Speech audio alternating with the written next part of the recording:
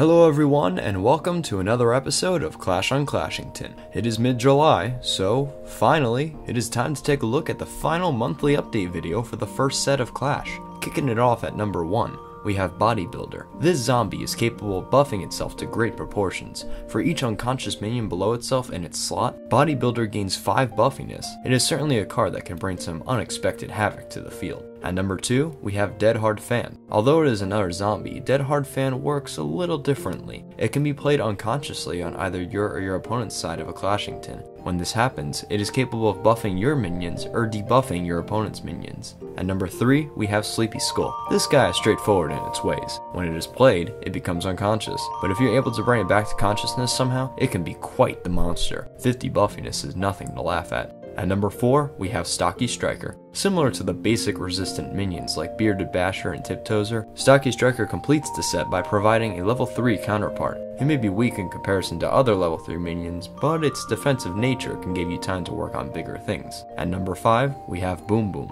Never thought shuffling your deck would have any big benefits? Think again. Boom Boom is the quirky freak that makes you want to shuffle, especially if you want buffs to go around. Alright folks, we are down to the final 5 cards of the entire first set of Clash on Clashington, and as you may expect, these guys are certainly going to be something special. So, without further ado, it is time to show what this set can offer. So at number 6, we have the Persnickety, the Perceptionist, Tom McPeeper. He may seem small in stature, but McPeeper's insatiable curiosity makes him present anywhere on the field. Keep this little guy conscious, and you will realize his true potential. At number 7, we have the small, the surprising, Splug. The ultimate saver of surprises, Splug provides an amazing benefit when you use surprises. If you triggered a surprise event in the previous turn, you gain an extra action during the current turn. Who says size is all that matters? Well, I guess you could say our next one is a counter argument for that, but in a pleasant way.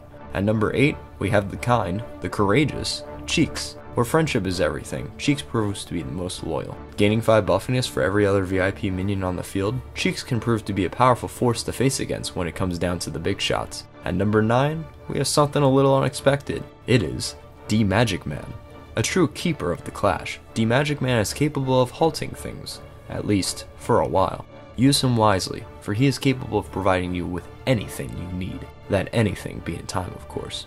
And finally, at number 10, to finalize the first set of Clash, we have the most formidable of forces, the gaseous of gooses, and the most powerful minion in Clash to date, Von Goozer.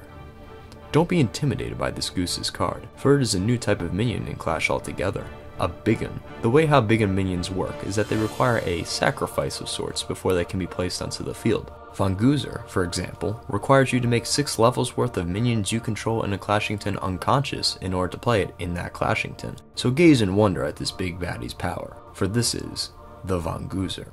Anywho, that is the entire first set of Clash on Clashington. I hope everyone who has been part of the ride enjoyed the creation of these cards, but the end is not over just yet.